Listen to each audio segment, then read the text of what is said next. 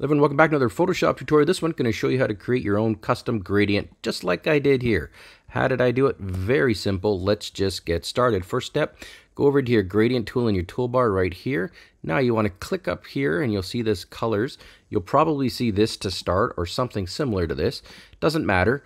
Click on any gradient and then let's start working on it. What you want to do is you want to start clicking here. You'll see these little rectangles or squares. Left click on the one on the far left. And when you do that, it has a color. We're going to select let's start with a blue color.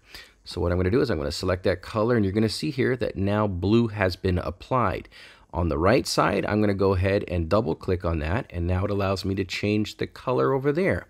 I'm going to select a green version. Now, if you want to add a middle stop or a middle color, you just have to make sure that you'll see the little thumb there and the finger.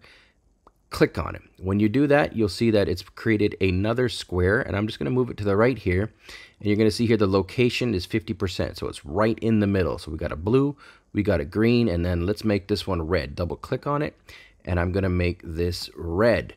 Okay, good. This is now a new color, a new gradient, but it's not quite ready. What you want to do now is you want to change the name. I'm going to call this BRG,